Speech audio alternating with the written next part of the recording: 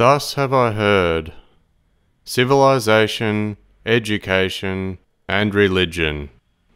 Manners are not taught in lessons. Lessons teach you to do sums and things of that sort, said Alice. Fan her head, the Red Queen anxiously interrupted. She'll be feverish after so much thinking. Why do the same ancient problems ceaselessly endure for the so-called modern civilized human being? That it is sometimes easier to understand the universe than it is to understand the conduct of a friend. And that the moment one thinks he knows himself, he denies that knowledge completely. Whereas children know themselves best because they realize that they do not really know. Being an alleged mature adult, there must be things I can observe and learn from that childlikeness. For maturity is the grand illusion which has nothing to do with age. Maturity involves being more thoughtful, mindful, and respectful of all things, having greater humility and less impatience. Relinquishing undue biases, preconceptions, and pretenses. Impartially accepting one's own ignorances so to avoid the temptation to judge people or things one does not or cannot understand. To achieve that condition in which one has reached the full use of his potential capacities and realized uninterrupted bliss, he must correctly educate himself somehow. He won't get it anywhere else, and this leaves the mosquito biting the iron bull. There is a rather famous happy quote credited to John Lennon, however its true source remains unknown, leaving the words technically unattributed. The quotation is worth paraphrasing here, for it exemplifies the habitual fallacy that educational institutions disseminate through erroneous concepts which likewise constitute their didactics. When I was 5 years old, my grandmother taught me that happiness was the most valuable thing I could learn in life. Later, when I went to school, the teachers asked me, "What do you want to be when you grow up?" I answered, "Happy." They told me I did not understand the question. I informed them that they did not understand life. Here, happiness may represent or imply almost any set of spiritual or abstract values. But from infancy there is constant conflict between instructions received, things believed, and realities perceived. Thus the problem of uncivilization originates and perpetuates. Civilization is achieved only by the advancement of consciousness on the level of internal spiritual realization. No individual is better than he is when he is not trying to be good. He is never more civilized, really, than when he is not trying to be civilized at all. In physics, inertia defines perfectly our uncivilization. The tendency of a body to maintain its state of rest or uniform motion unless acted upon by an external force. Metaphysics, on the other hand, says that humanity's growth as a spiritual generation of life is a dynamic process which renders civilization accordingly and as such. Inertia is the mere possibility of human beings living together in a commonwealth of purpose, that is, if some external force happens to cause it. Civilization, therefore, can only mean one thing, namely, that as individuals, we do cooperate in all things necessary. We do place the good of others above our own. We are working diligently in achieving the spirit of universal brotherhood within ourselves, and henceforth we have realized collectively that the price of maintaining these ideals is eternal vigilance in self-awareness. If the individual cannot rely on himself to accomplish these things within himself, even in times of relative ease, What hope is there for the human collective to relieve itself from generalized patterns of emergency? Humans have always had an uncanny ability to rely on everything else but themselves. Others' avenue is the main thoroughfare for distributing error, receiving solution, and delivering blame, usually simultaneously, thus mortally taxing the aptly named freeway, destroying it. The only way that is free is the right way. For thousands of years, we have had religion, and for several hundreds of years we have had what we call education. Instead of turning out gentle, faithful, and intelligent citizens, we have churned out unkind, unfaithful, belligerent, highly skilled barbarians.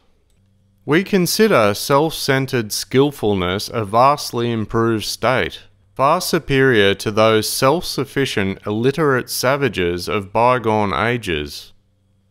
Let us not forget the great teachers who emerged from those olden times, back when the world was populated only by boors and brutes. Approximately 600 years BCE, there emerged Pythagoras, Lao Tzu, Confucius, Buddha, etc. These ones provided, through demonstration, philosophies and codes which entirely embarrass our capacity to live them today. It is true that we cannot go back to Buddha and Plato and Jesus. We also cannot go onward to them, as then we find only more time, and so on. We must go inward to find eternity. Largely this has not been realized. We are therefore stuck in the future which does not exist, looking outward and moving onward, arriving nowhere, finding nothing. If we can outlast Scientology, assuming we can outlive the number of books L. Ron Hubbard published in terms of years, in the year 2525, if man is still alive, if woman can survive, they may find.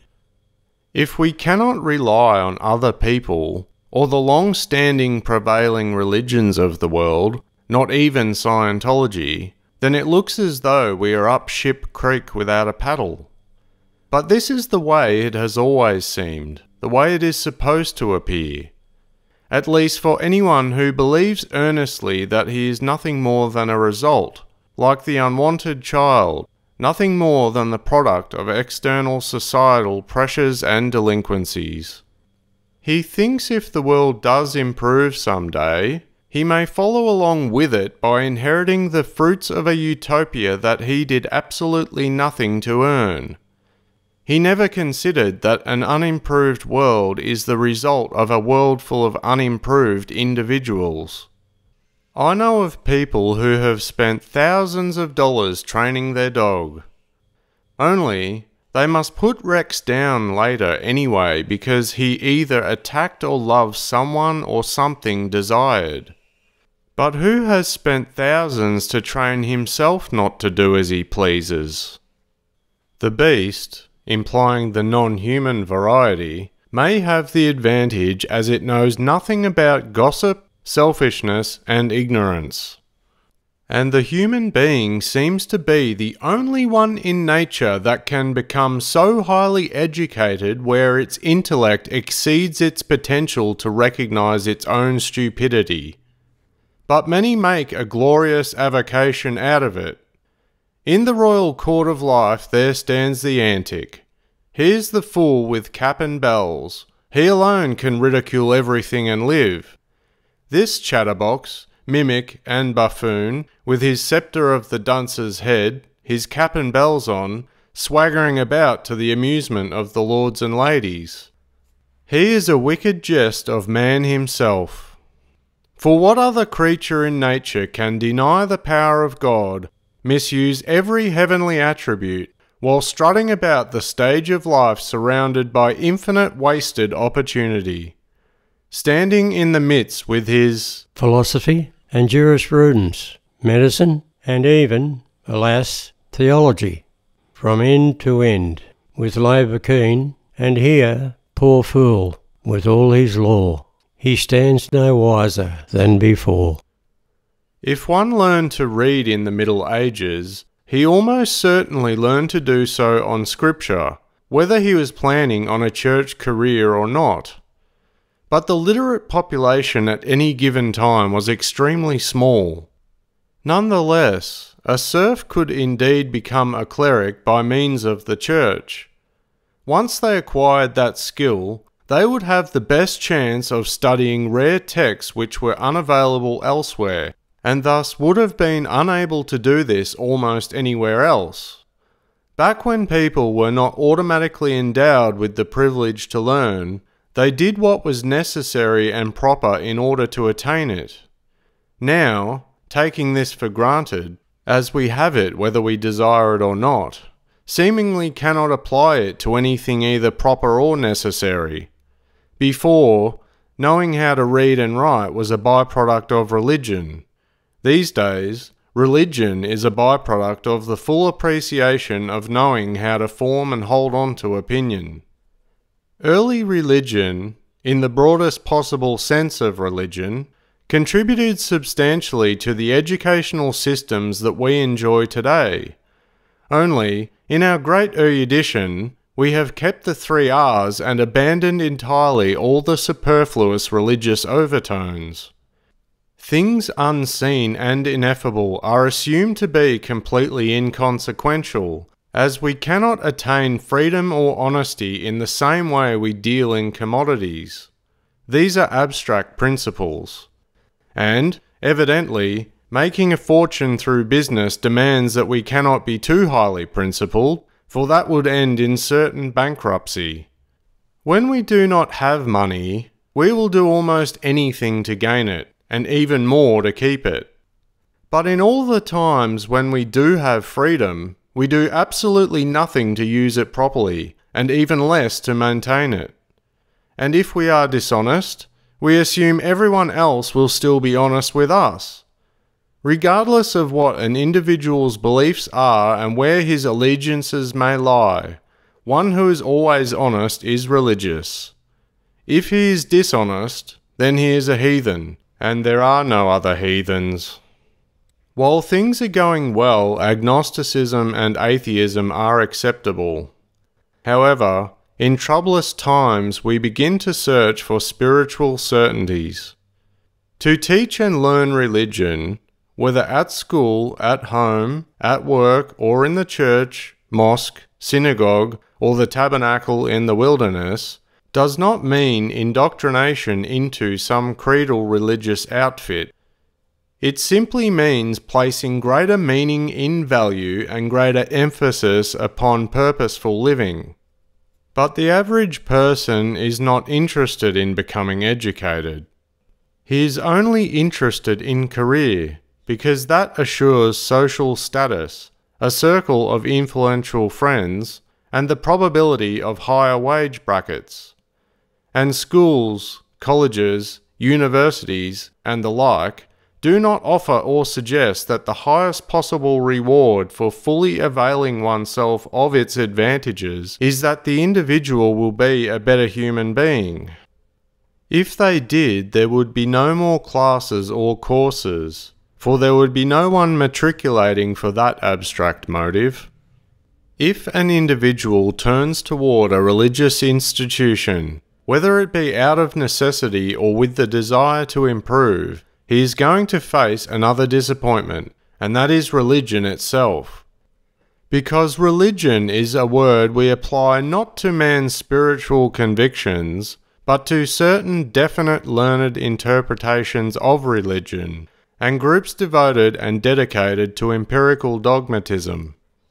Institutionalized creedal rigor, religion as we have come to know it, has become a process of formalizing the problem of religion. Attempting to put a definite religious polish on the institution itself and its members. The believer, advocate, devotee, or whatever, and their overall lackingness in commitment to living a proper code does not matter, just do not forget the appellation, That is important.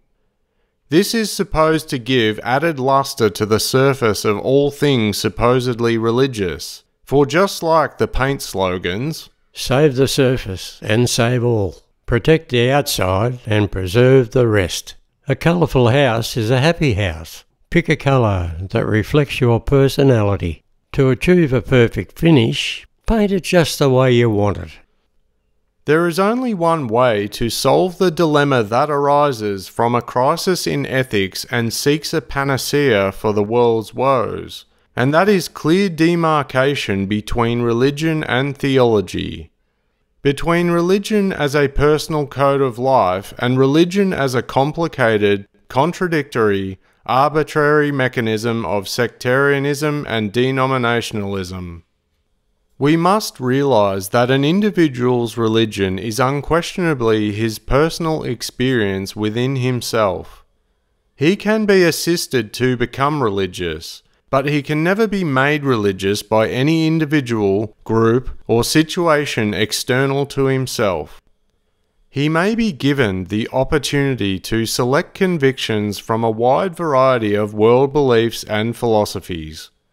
But the selection and application of those convictions are an intensely personal matter, and this cannot be taught or communicated in the way we would teach physics, biology, or mathematics. Theology of today is no better than that of the Middle Ages, being an institutionalized structure that man studies, reads, memorizes, agrees with, and then magnificently ignores. We cannot approach religion as a kind of scholarship that somehow provides salvation or illumination after 4 years by means of an honorary endowment. Remember the endowment, that is important. It costs money to huddle under a holy umbrella and argue over minutiae. Religion is an entirely different type of problem than learning our ABCs. Religion is a way of life and not an intellectual institution. Spirituality is not conferred by scholarship. It results from the awakening of internal values of the individual and the dedication of the inner life to the service of internal convictions.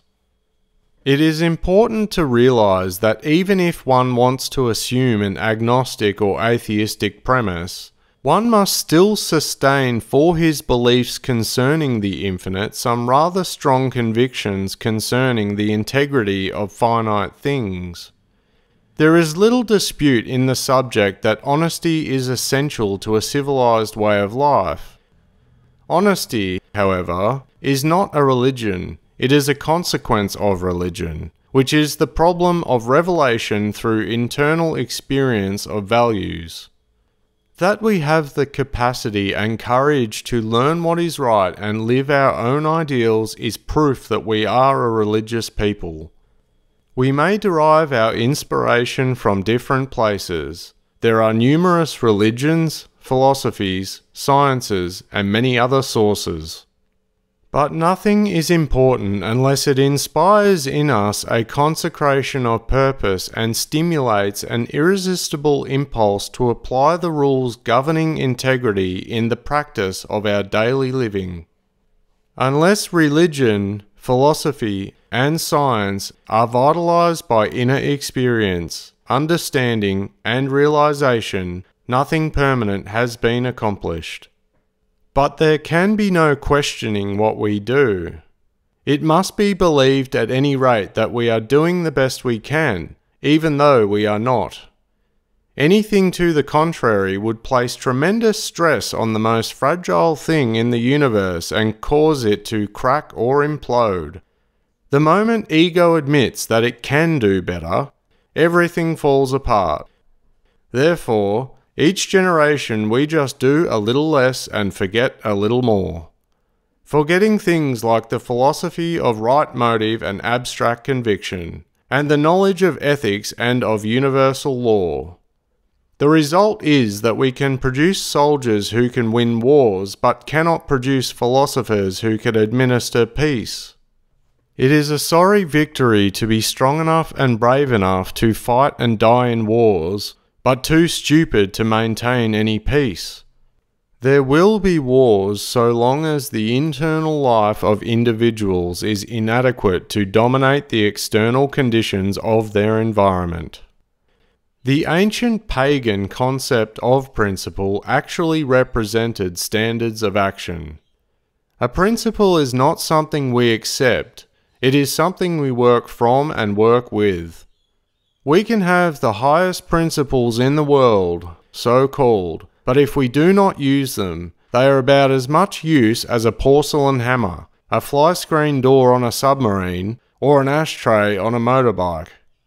A principle is only vital when it is used, and philosophically speaking, principles represent our knowledge of reality, a knowledge which we use to bring external existence into harmony with the laws of life. The use of knowledge is to overcome dissimilarity between the present way of action and that way of action which alone is sufficient.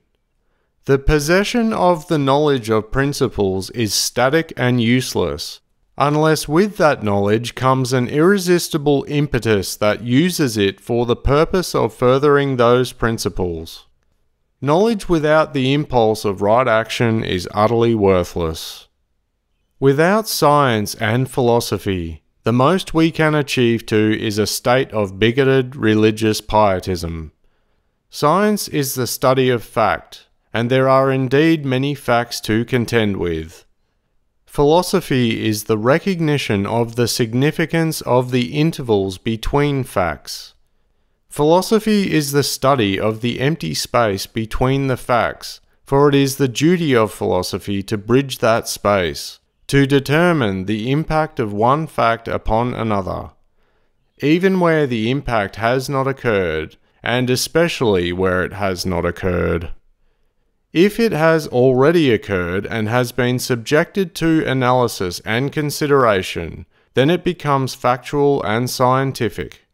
But the effect, the probable effect, the consequential effect of the impact of dissimilars, and the administration of the consequences of that impact, those are philosophical problems.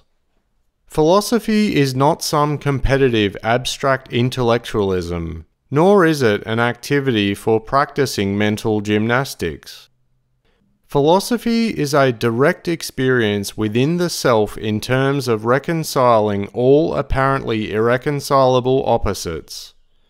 It is the duty of philosophy to find wholeness. It is the duty of philosophy to find the unity in the apparent disunities of existence. Its contribution is synthetic, not in the context of unnatural or made artificially, meaning a substitute, but as representing a synthesis or union of parts. It is not the duty of the philosopher to say that such a unity is desirable or possible. It is the province of the philosopher to say, unity is already here, it always has been here, but that we are too stupid to know it or see it. Therefore, the duty of philosophy is not to promulgate unity in nature, but to eliminate the stupidity in man. Philosophy knows that that which is necessary and good is infinitely available.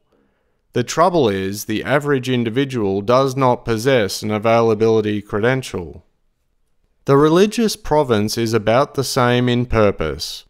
It is not the primary duty of religion to give us scrambled biblical histories.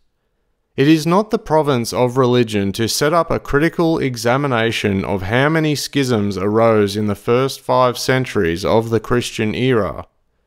The function of religion is not to explain the heresies of the Arians, Marcionites, Donatists, Cathars, Docetists, Nestorians, Pelagians, or Lollards. All these things we are not interested in.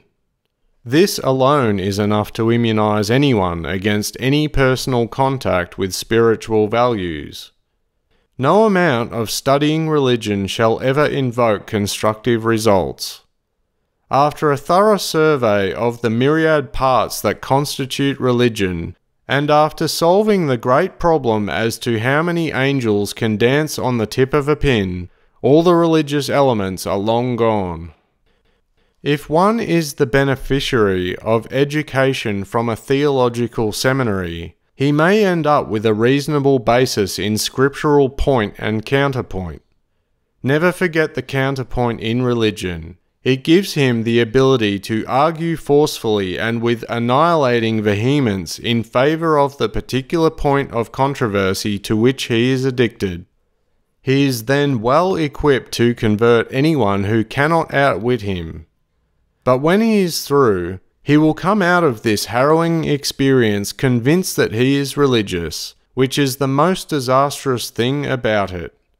If he had only come out with the firm conviction that he did not really know anything much, all would have been well, but that blissful article of faith has long been removed. Actually, that disappeared very early on in life. He is therefore incapable of religion as an experience, and rarely will he find that his experience confirms his theory. Nearly always there will be discrepancy and contradiction. In science we have the facts of things. In philosophy we have the facts of intervals and the relationship between things. In religion we have the facts of abstract principle itself. We know that the universe is. That is science. We see how that which governs what is always sufficient. That is philosophy. Consequently, we know that this very existence and sufficiency sets up an absolute code of right action, which is obedience to universal will. That is religion. Religion is the effort to interpret the morality of the infinite. Religion is the problem of setting up of principles and living according to those principles. Religion is the practice by the individual, on the plane of individual action, of the universal principles which he recognizes as attributes of the infinite. Now, the good teacher, whether it be personal or impersonal, is sincere and dedicated to the sole purpose of assisting the student to achieve to that state of personal illumination and well-being. It is not trying to get them hooked or dependent upon anything. True upaya, or skillful pedagogy, places integrity first, then uses skill to convey enlightenment by means of a single book, sermon, or yoga, so that persons should only need to attend to the matter once. Never exploiting the possibility of distorting or withholding truth to extort people, merely because their desire to learn, improve, and grow rendered them susceptible to such abuses. One theologian observed in a rather lucid moment that it is better to practice principles than to know them. And as Brother Lawrence so beautifully described in his little book, religion is the practice of the presence of God. To comprehend such an abstract notion more easily, we can transmute this assertion by means of some simple word alchemy. Religion is the practice of the presence of good. It is true that good can also be something quite elusive and mysterious. But when compared with the 100 names of God, good becomes much easier to define and much harder to force controversy upon. Born in the 2nd century AD was the Buddhist philosopher Nagarjuna. He gets straight to the point and right at the heart of things. To explain the inexplainable, to say what cannot be said, or to say what must not be known in order to preserve the racketeering. Nagarjuna elucidated conceptual attachment thus: I prostrate to Gautama, who through compassion taught the true doctrine, which leads to the relinquishing of all views. The relinquishing of all views means just that. Every kind of conceivable idea or view, whether religious, irreverent, or whatever, with wise discernment are seen finally as utterly valueless fetters. All conceptual thought is false belief. No amount of talk in the world is going to get it, and all conceptualizations about the world leads a person not towards reality but away from truth. And the more one tries to accord, the more one deviates. Everyone's a thinker, but no one is a doer. And this is the problem of religion in general and of belief in particular. Common belief is simply any unproven cognitive content held as true, a vague idea in which some confidence is placed. Therefore, belief serves no purpose in the life of the individual unless it is demonstrable statement of fact, in which case one has already vitalized his convictions adequately, being the hardest thing to believe but the only thing worth believing. Ideas lead to believing, doing leads to knowing. So if he does not know what he is doing, his beliefs are nothing more than a conceptual hat rack. And so long as the hat is fashionable, he never estimates that what lies beneath it has any importance. We can read and memorize all the scripture and church history there is, and even pass through some of the basic sacraments. We can be dipped, poured upon, sprinkled upon, or immersed, and still know nothing about religion. Only one thing stands immutable, and that is the universe of principle. To know the fundamental reasons for and logic behind something and reveal the justifications for its particular pattern of beingness. This provides the only veritable basis for more enlightened thinking and a more profound realization of what living the harmonious life implies. Tacit understanding then rests finally upon truth. And if we are in fact living daily what we know to be right, good, and proper, we are then truly educated, truly civilized, and religious enough not to mention it.